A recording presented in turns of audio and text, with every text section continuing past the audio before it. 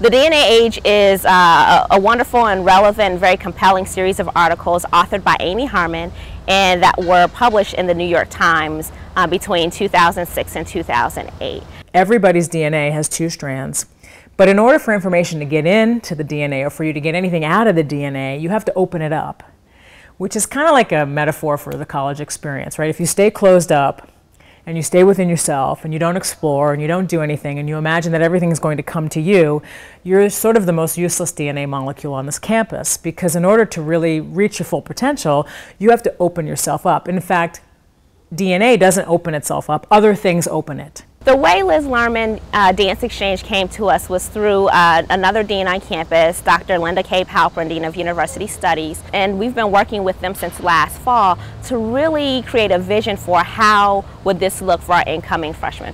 The reason why they came up with this idea of doing this common dance with the freshmen is that a very famous historic video that you can still find on YouTube highlights how protein synthesis works. So the idea was to sort of recreate something like that with that kind of energy that could maybe even be used as a teaching tool. What will happen on August 26th is our students will start off in their preface discussion with their first year orientation guide, FROG for short, and they will meet with their faculty member and have the discussion about the DNA Age.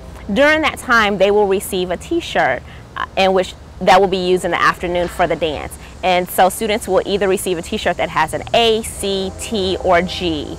And they will form what would be a DNA helix, and it will curve down the quad, starting at the top of the quad near Wilson Hall, and end down at the bottom of the quad, right in front of our new Forbes Performing Arts Center. And then Dr. Carol Herney will be on her bicycle with a camera mounted to her helmet, and she will essentially ride her bicycle down the DNA helix, unzipping it as she goes along, which means the students' hands, the hydrogen bonds that form with their hands, will unzip. I went there the day that they had taught the dance to the OPAs. I was truly amazed by the things that the students were saying, because they were saying things like, well, you know, I wasn't really into it at first. I didn't really see it. I didn't get it. I was here because I had to be here and I had to learn this dance. But once I saw this whole thing in action, I now see how amazing it is, and it makes so much sense to me. At first I didn't get it, and then they explained it.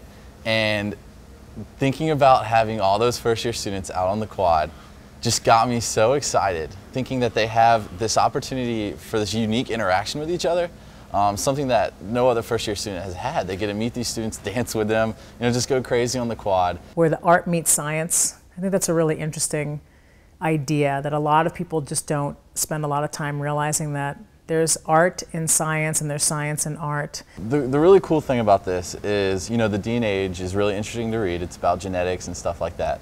And the cool thing about this dance is how it's a physical representation of that. You know, these dance moves are based off of different things relating to genetics. And it's cool to see these moves, how they represent these things, you know, after reading certain things in the DNA Age and then doing these dance moves. It's just kind of cool. It's like, wow, like I read about this and now I'm dancing. Like it's a really cool physical representation of what, you know, I've been reading, the first years I've been reading. I do believe this is one of those opportunities that if JMU did time capsules, this is one of the things that will go into the time capsule for the next 50 to 100 years, and we'd be able to look back and say, this was something that was unique at JMU.